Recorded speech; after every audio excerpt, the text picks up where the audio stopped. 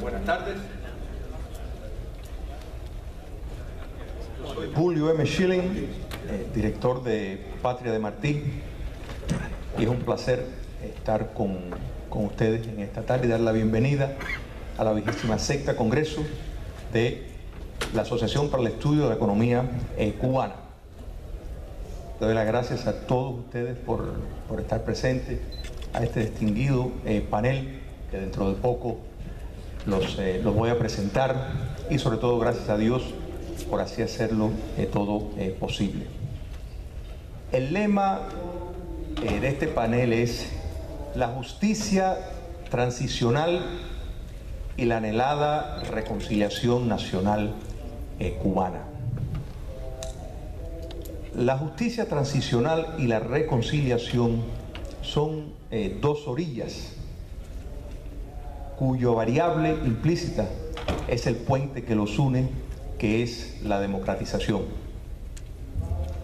Precisamente en el proceso de la democratización, sus dos puntos más fundamentales son lidiar con el pasado y fundamentar las instituciones democráticas.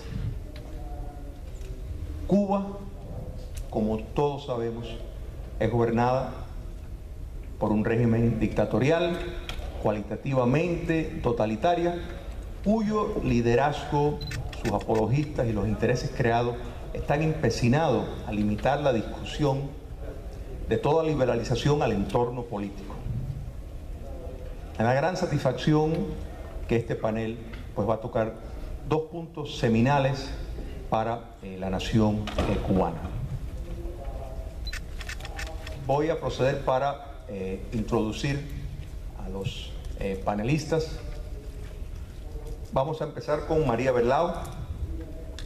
María es presidenta del Free Society Project, es directora ejecutiva de Archivo Cuba, que documenta los atropellos al derecho a la vida y la explotación humana en Cuba.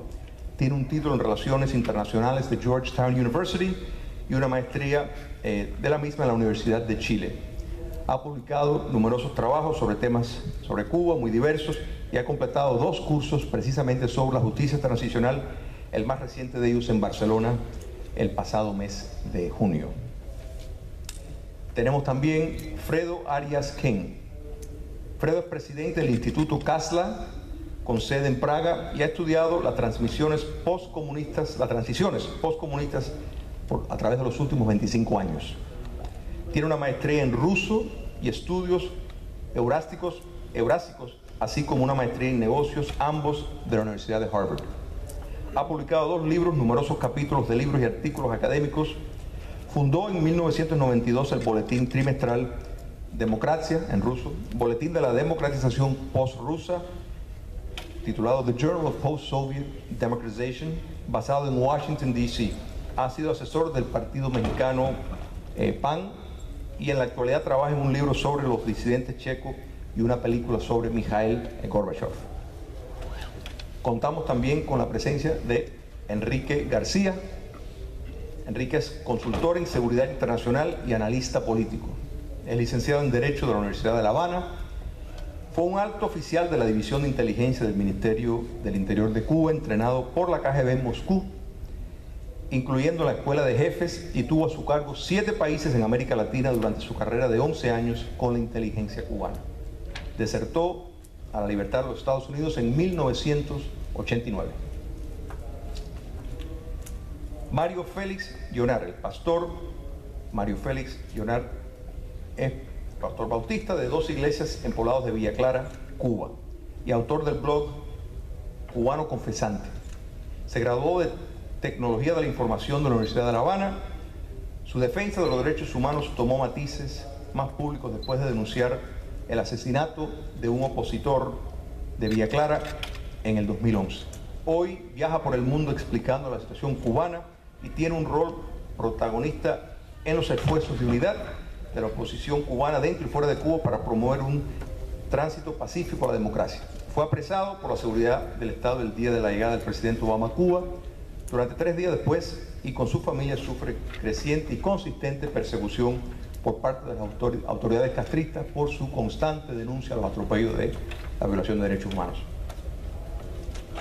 Nilda Pedraza, que creo que no va a poder estar con nosotros, pero creo que tenemos un testimonio grabado, escrito de ella, es la madre de Iskander Maleras Pedraza, un joven de 26 años asesinado junto a su amigo Luis Ángel Valverde el 19 de enero de 1994 por guardafronteras cubanos.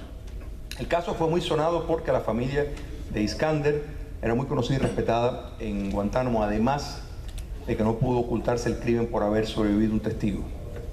Como castigo final por su traición a la revolución, Iskander y Luis Ángel fueron enterrados desnudos y sin féretro en un campo sin marcas en el cementerio de Guantánamo. Luis Ángel dejó una viuda y 2 hijitos. Las familias de ambos fueron perseguidos e intimidados por años hasta que eventualmente se acogieron al asilo político en los Estados Unidos.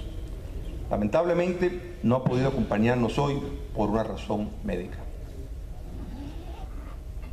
Y contamos también con Vicente Botín, que yo estaba hablando anteriormente, he disfrutado enormemente un libro que él publicó hace unos años, Funerales de Castro, y espero leer el que vino después. Vicente Botín es periodista y escritor especializado en política internacional y muy especialmente en América Latina. Produjo numerosos documentales en muchos países como director de un conocido programa, incluyendo uno en Cuba para el cual entrevistó a Fidel Castro. Fue corresponsal de Televisión Española del 2005 al 2008 y luego publicó 2 libros sobre Cuba, el que les mencioné, Los funerales de Castro, seguido por Raúl La Pulga que cabalgó al tigre, ese es el que me falta leer. Hoy es columnista para El País, El Mundo y otros periódicos de España y vive en Madrid y está con nosotros en esta tarde. Los panelistas van a tener no más de 15 minutos de hacer sus ponencias, los comentaristas no más de 8. Yo tendré la tarea desagradable pero necesaria de marcar un reloj para tratar de agilizar todo y que ustedes puedan participar también, siempre con la prudencia hacia el reloj, para que así se pueda ver el mayor intercambio posible. Sin más demora, les presento a María Werlau.